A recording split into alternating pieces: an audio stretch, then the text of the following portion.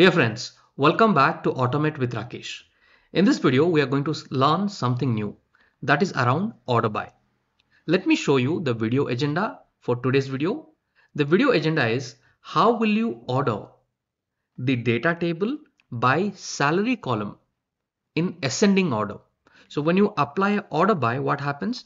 The salary column has to be ordered in the ascending order, 15,000, 15,000, 20,000. You can see it has ordered in the salary column. How to achieve that? How will you write the LINQ query? We are going to learn in this video. This will be interesting. Moving on to our next video agenda, which is how will you order the data table by salary column again in descending order instead of ascending. Descending order, how will you do it? So let's see by moving on to our UiPath Studio.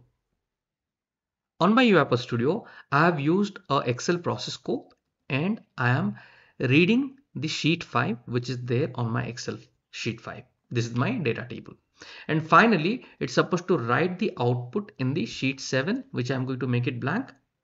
And I'll go back to the UiPath Studio. Let me minimize the first one. It is going to read and put it to a data table variable.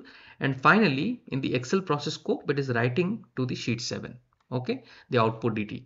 So let me show you here. The inputs for you are the dt table variable, which is reading in the first category. Let's see how will you write the expression to order by. That is important. First thing, you take the name of your data table variable, which is dt dot. Then you write as enumerable to convert your data table into data rows. Then you write the method which is order by. And here inside this you will create the lambda function. And then you will call the column name using the lambda function x.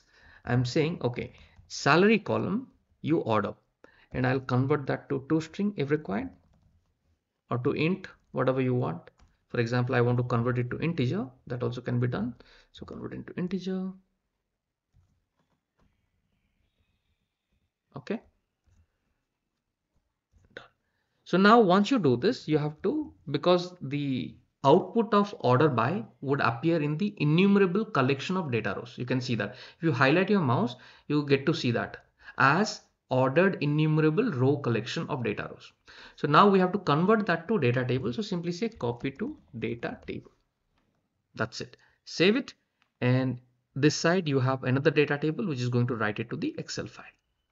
Now if I run this, what you would see in the sheet number 7, it's going to write the output. You can see it has written the output in the sheet number 7. Okay, now it is ordered. Now the same thing, to do it in descending order, I'll go here.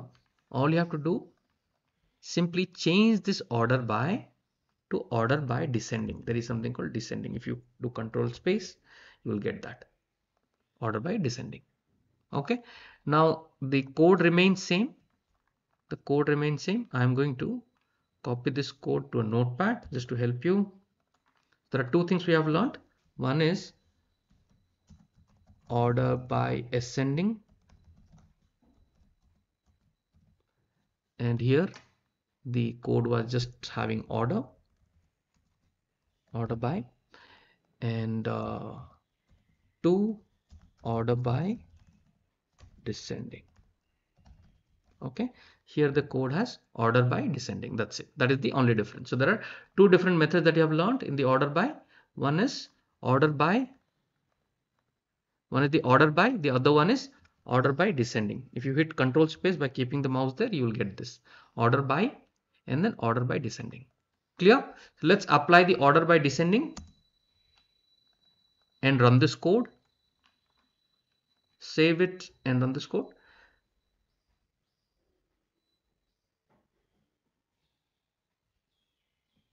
All right, now let's go back to the Excel file and you can see it has ordered by the salary column. So thank you guys for watching.